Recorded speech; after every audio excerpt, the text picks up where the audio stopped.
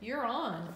All right, so as I'm sure you know, there is no perfect house. Every house is going to have a little list of issues, and anything can be fixed. So just keep that in mind as we go through this.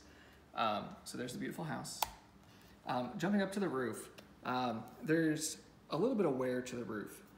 They don't date stamp these things for us, so we don't know exactly how old they are. But if I had to guess, I would put this in the 15 to 20 year range. Now, typical shingle roofs last 20 to 30 years. And it looks like it still has some life in it, but it is a little beat up. You know, it's got a little bit of granule loss, which is what these little spots are here. The granules on the shingles are starting to wear away, possibly even a little bit of hail damage. This is a vent. This one's actually into the garage, but there is ones for the attic as well. And these are supposed to spin, and that sucks the hot air out of the attic and helps keep your house energy efficient.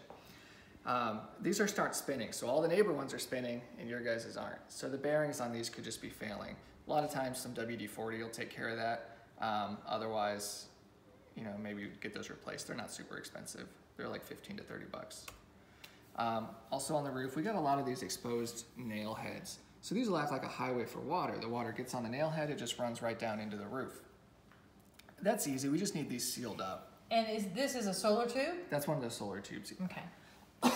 and just remember, like, this is a solar tube in there that just lets light into the house. Right.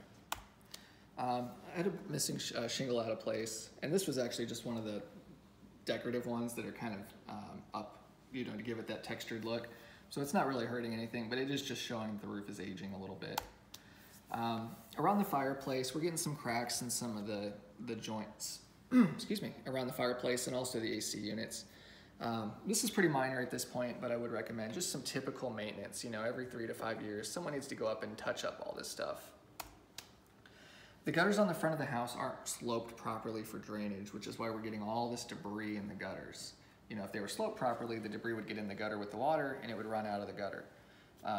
So they'll hold water, and that could eventually cause the fascia and stuff to deteriorate.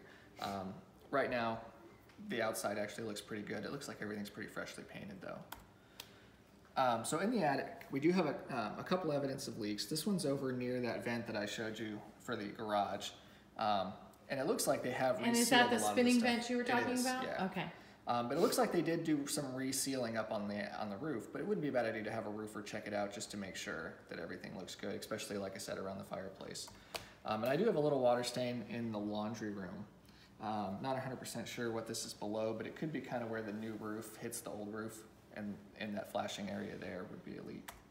Water is a tricky thing because water will flow from any location to the lowest point before it pops up. Exactly. And roofers, they can come out and they can run a hose on the roof and do a full-blown water test and find those leaks if they need to. All around the exterior of the house, we're going to have little gaps and cracks and stuff like that. That's really typical for any home.